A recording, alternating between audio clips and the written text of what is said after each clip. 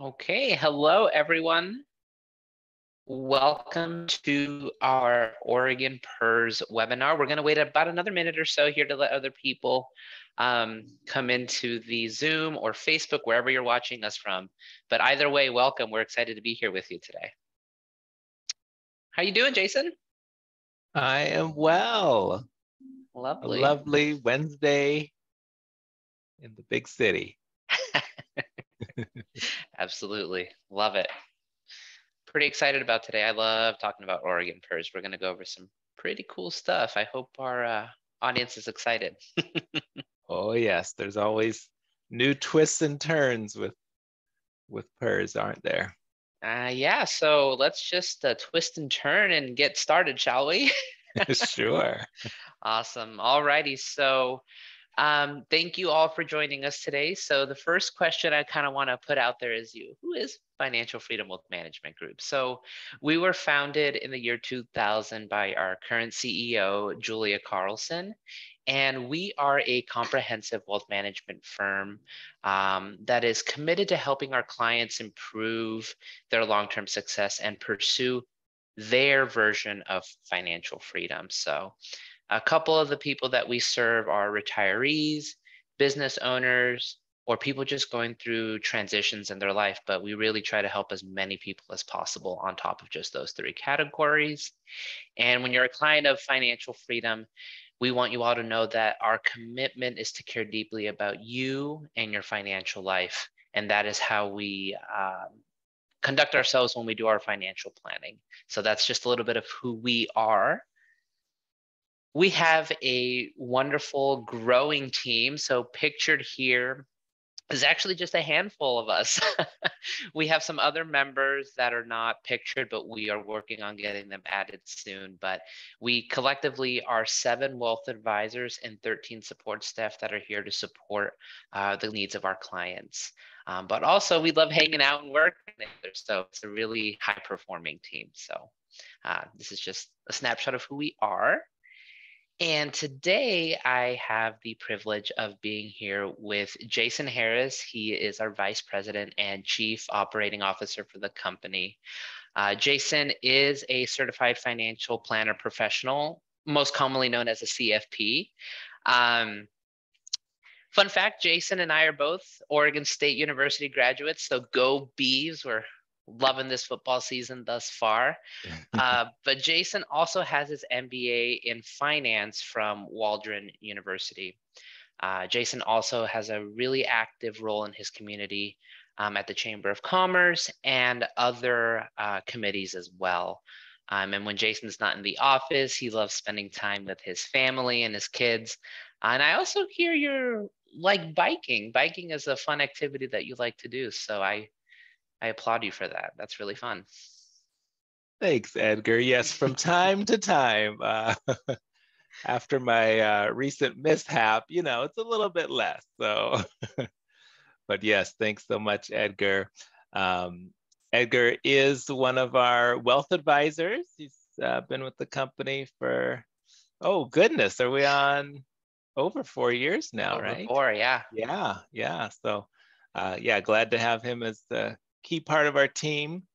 And one thing I do want to acknowledge, because I know we still have some Duck fans on our team and probably on this webinar. So we're not anti-Ducks, okay? No.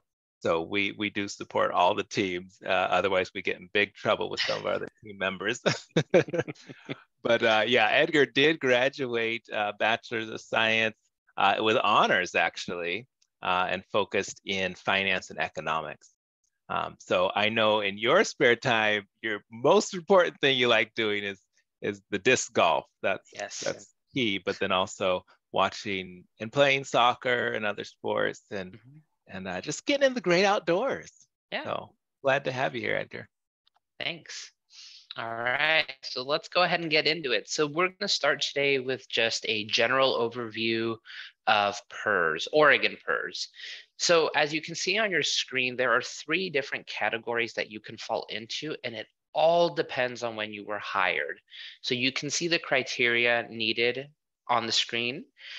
One really neat thing about Oregon PERS is that all three of these categories are paid for by the public employer. So your pension through the Oregon State PERS system is paid by your employer, which is really unusual. No employee contributions go in, but there are other components of PERS that you need to be aware about. And one of the most common ones is the IAP, also known as Individual Account Program. This is a different pot of money, if you will, where you actually can put your money into it.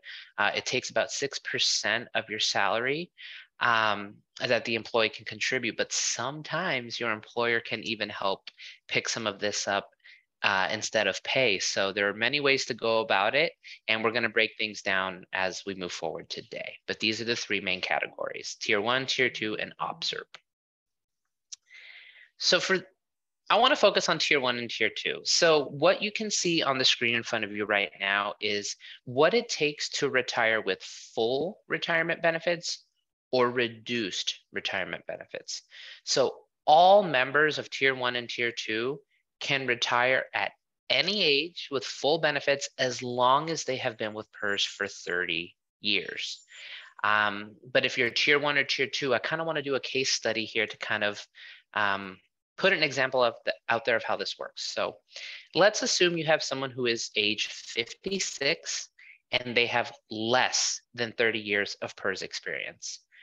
Are they able to retire if they are Tier 1 with full benefits? The answer is no. In order to retire from Tier 1 with full benefits, you need to be age 58, plain and simple. If you're age 58, you'll be fine. Or you're any age but have 30 years of service. This same individual, 56 years old, less than 30 years of PERS service, is also not eligible to retire with full benefits from Tier 2. As you can see on the screen, you need to be age 60 to retire from Tier 2. Doesn't matter how much PERS you have, or again, any age with at least 30 years of service. But what if you are 56 and have more than 30 years, 30 plus years of service? Then you do qualify for retirement because you have that 30 years under your belt for full benefits. Police and fire have different eligibility rules, and you can see those kind of on the screen here as well. But for today's purposes, we're going to focus just on general service members. And I also want to point out, if you have questions, go ahead and put them into the Q&A or the chat box, and we will answer them as quickly as we can. And we will have an opportunity at the end to answer questions as well. So now I want to focus on OPSERP. So this one's a little bit different. And what I want to point out is once you are age 65, if you're a general service member, you can retire with full benefits. It does not matter how many years of PERS you have. Your benefit may be affected, but the just simple categorization of you being able to retire with full retirement benefits, age 65 you're good to go. But if you don't want to wait until 65, you can retire with full benefits from OPSERP at age 58, as long as you have 30 years of service. But if you want to retire a little bit earlier, what happens there if you're OPSERP? You can retire as early as age 55, but you have to make sure that you are fully vested in OPSERP to get some of those reduced benefits. And to be vested in OPSERP, you need to have worked at least 600 hours in 5 individual calendar years. And you cannot have a gap of employment with PERS of more than 5 years as you start to accrue that. So it's very common for people to think that they have to work for 5 years straight and get those 600 hours, and that's actually not correct. You can have some gaps in your employment as long as those gaps are not larger than 5 years. And as you can see on the screen, police and fire, 911 operators have different eligibility requirements as well. And we are happy to discuss that in a one-on-one appointment if it applies to you. Jason. Great. Well, thank you, Edgar, for setting that up. That's a good template to go off of, kind of gives you the basic overview of the different pension programs. OPSERP also you might hear as tier 3. It's technically not tier 3, but that's what a lot of people call it. So just think about that again based off of your hire date. So let's talk a little bit about these tier 1 and tier 2 pensions. How do they actually work? Because it is a little complicated. Even on this slide, it's a little complicated, but we wanted to lay it all out for you as clear and orderly as we could.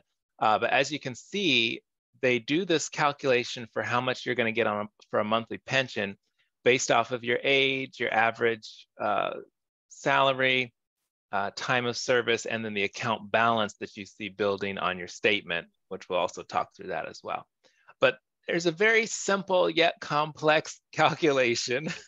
There's actually 2 different ones that can be used. It's either the full formula or the money match. And you can see there's 2 different ways that they calculate that.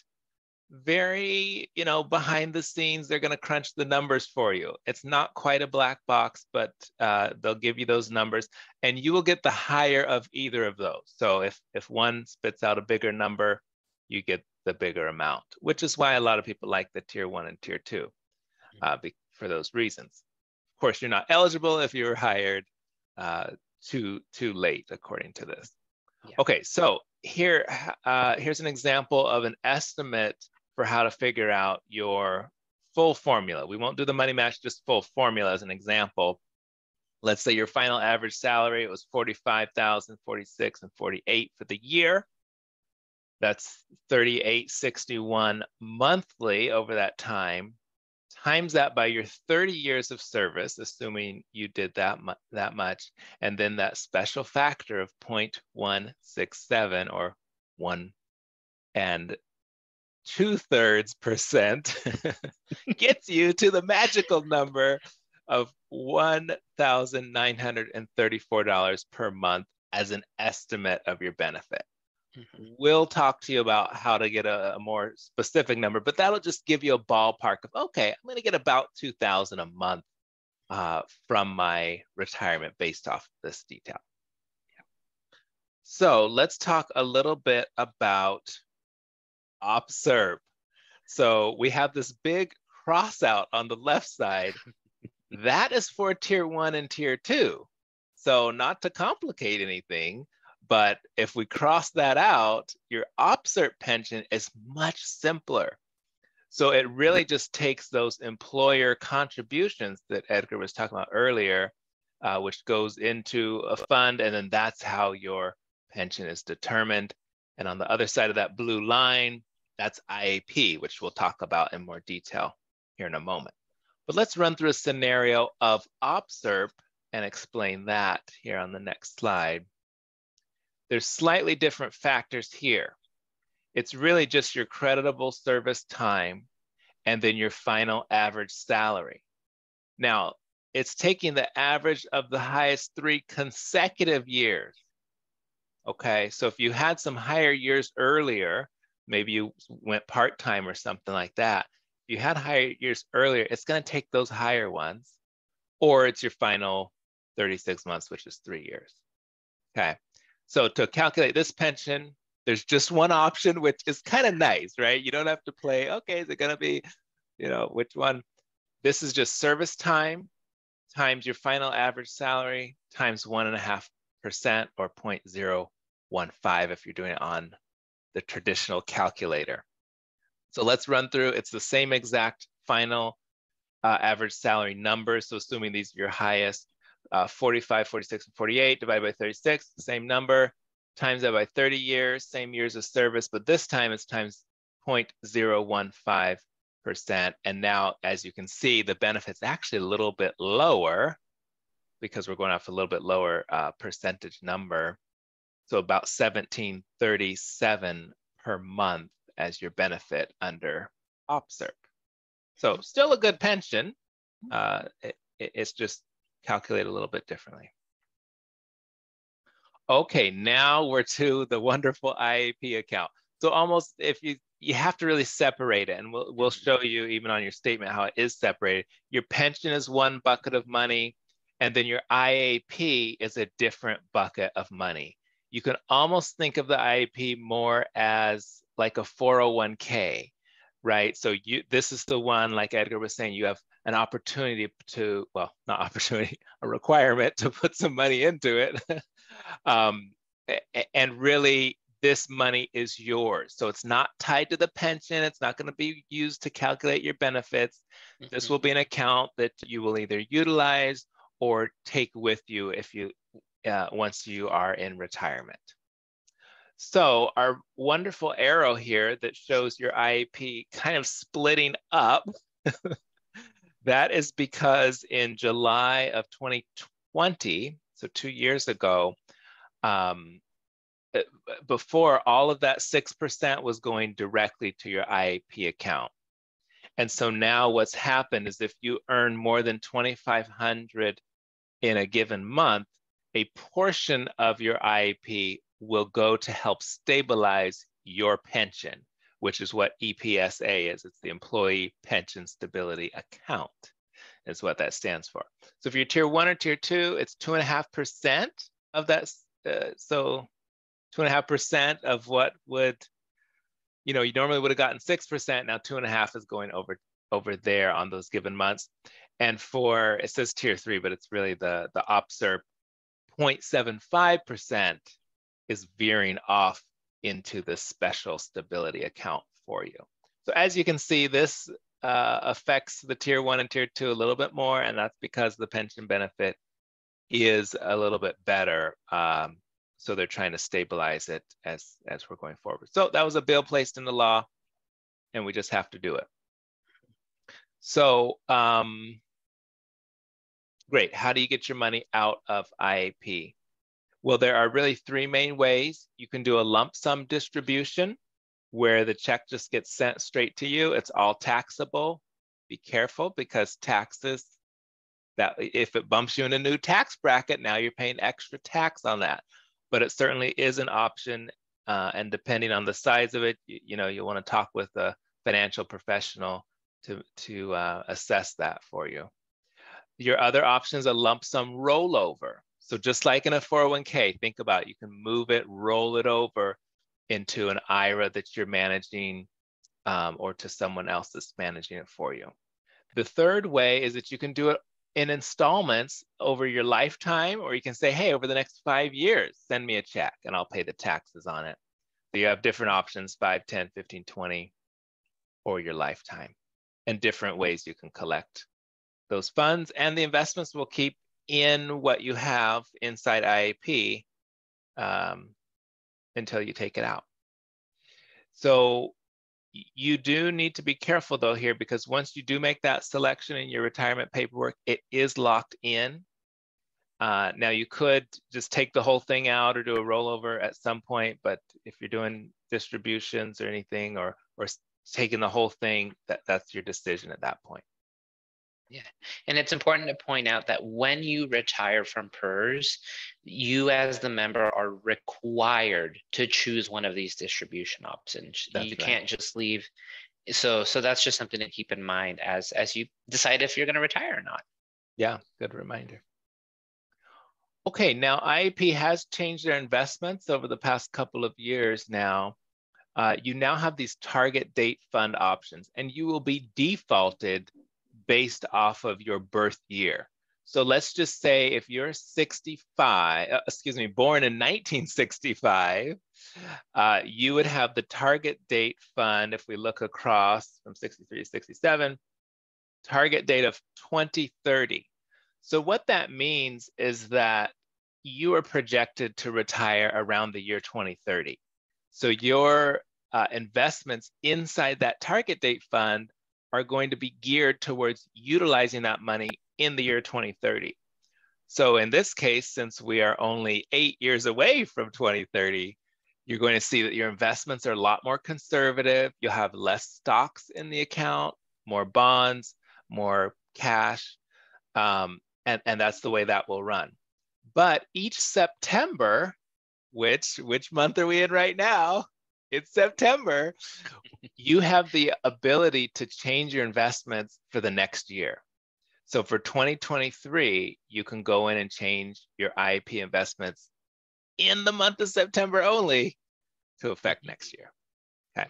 So let's say you wanted to say, okay, well, I was born in 65, but I'd like to be a little bit more aggressive with my investments because I'm not going to use all of this. I've got other accounts and things that I'll use first. You can say, hey, I want to do a 2035, or you can even do a 2060 fund if you want to be very aggressive with it. Or it can be the opposite. Well, goodness, I may need to use this money sooner. Let me put it down to 2025 or 2020 if you want to keep those investments conservative.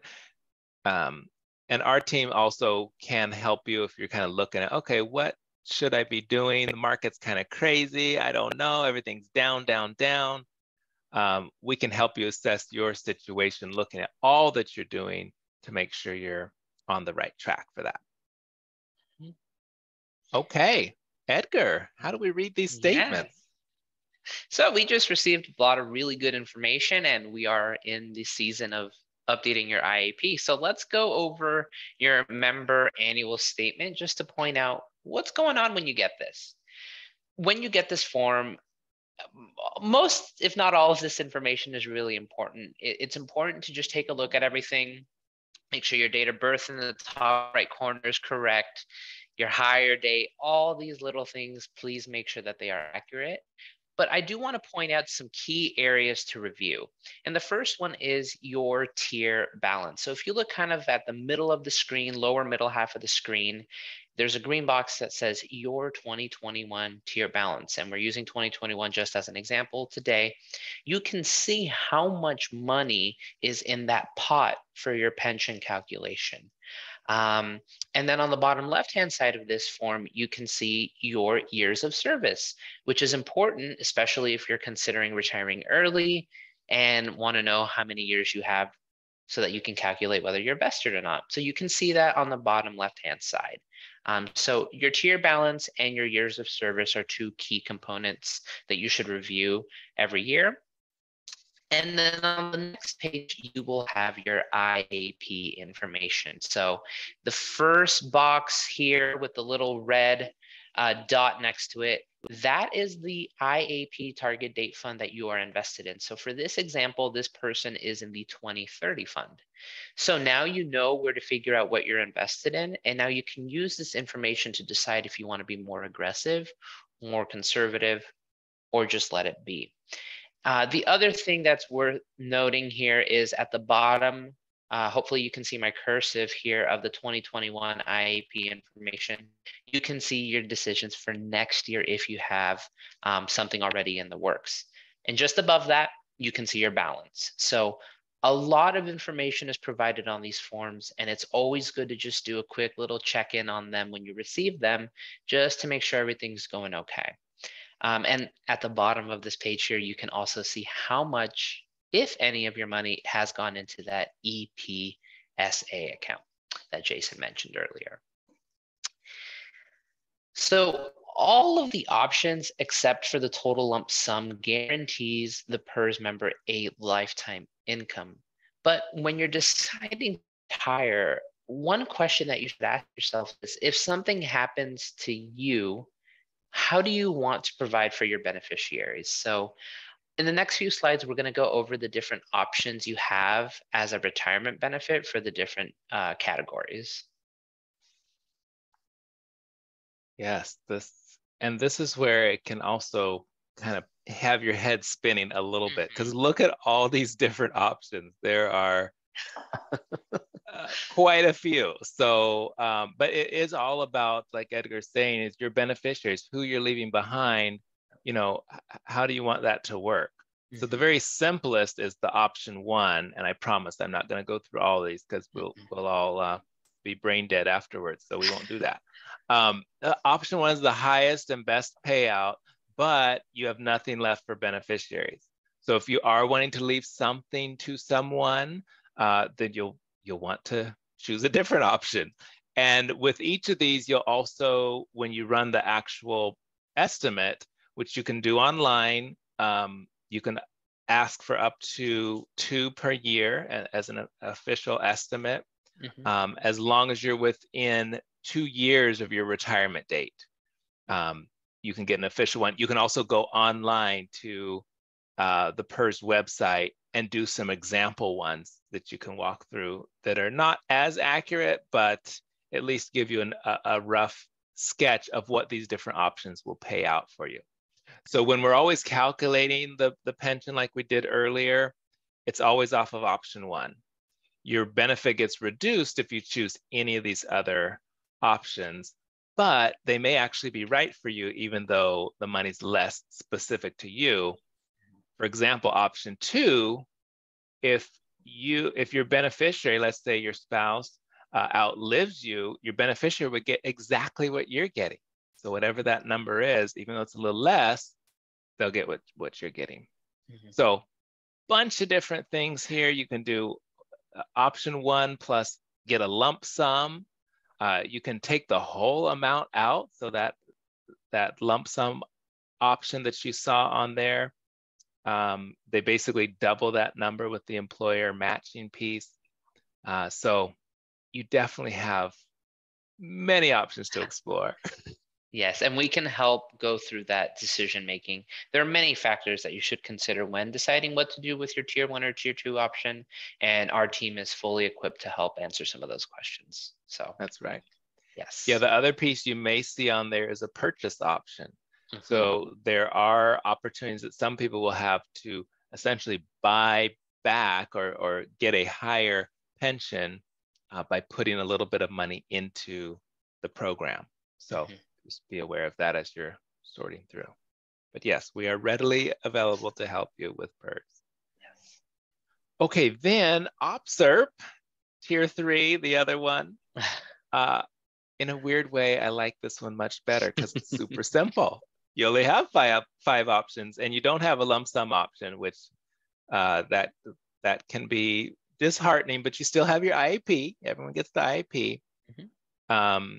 And sometimes if the lump sum is basically, they could pay you out this whole plan if your pension would have been too low.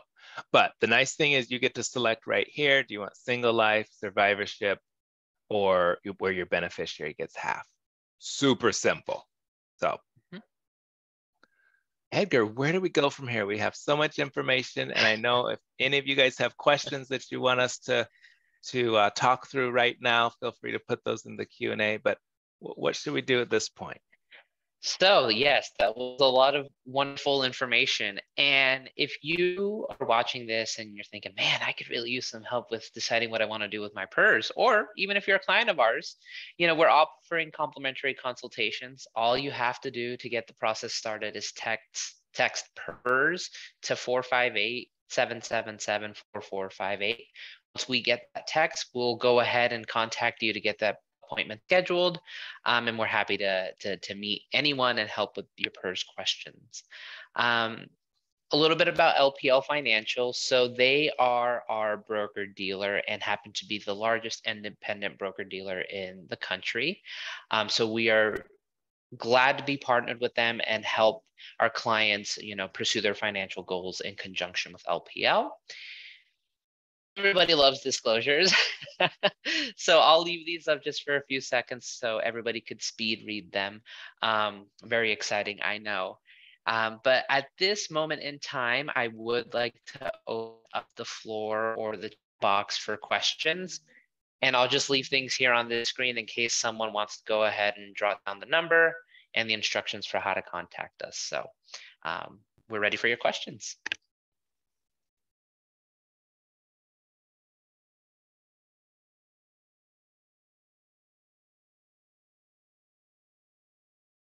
Well, Edgar, we may have we do have one.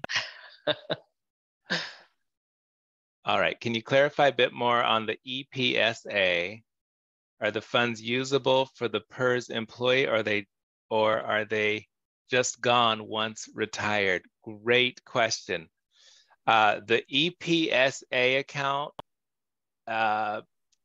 they do say that you get that money back into your pension somehow.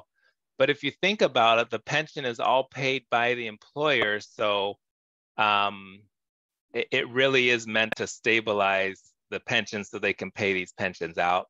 So the short answer is no, you will not receive those funds directly, it'll still be tied into your pension.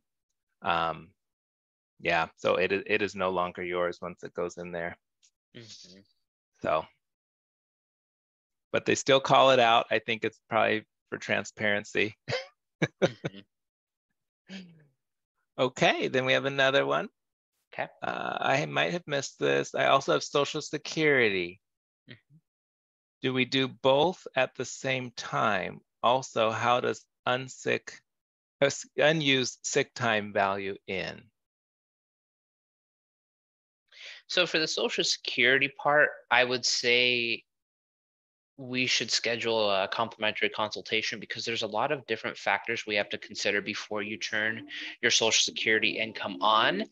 And one of the biggest things that we have to identify is you may retire from PERS, but does that mean you're going to stop working? Some people choose to go to a private employer or something of the sorts, which would impact whether or not Social Security will be a really good option for you.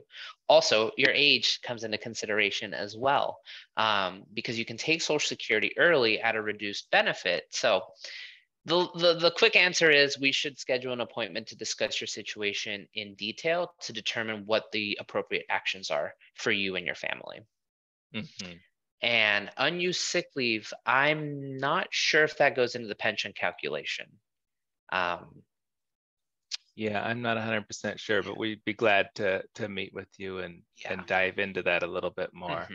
Absolutely. I don't believe it calculates in because they generally will pay that out. Your employer will pay that out. So my first inclination is a no on that. Right. And yeah, again, with Edgar's piece, you can retire early in PERS, but Social Security, you may not be able to claim that without other ramifications tax-wise and from Social Security itself. So be careful. Correct. There. Yes. Okay, we have another one. Mm-hmm. For someone who worked in Tier 2 PERS position for 3.5 years back in the early 2000s, what does it take to get vested? So the first thing is age. But then also we have to, I can go back if you wish to give you a more grand view of everything for tier 1, tier 2. So if you were tier 2, you can retire early between the age of 55 and 60 if you have less than 30 years of PERS work. So that seems like where you will qualify. But if you are 58, if you wait until age 58, you can retire with full benefits. Mm-hmm. But again, the calculation of your pension is going to depend on those average salaries and the other factors. So depending on your age, it may be good to request an official statement if you qualify for reduced retirement or even full retirement. But there's a handful of variables at play here. And we'd be happy to go over those in more detail with you at an appointment, just to kind of see where things stand for you at this time. Great question. Great. Okay, looks like we have answered all the questions in the queue. Thank you so much for your time and have a wonderful rest of your day. All right, be well, everyone. Take care.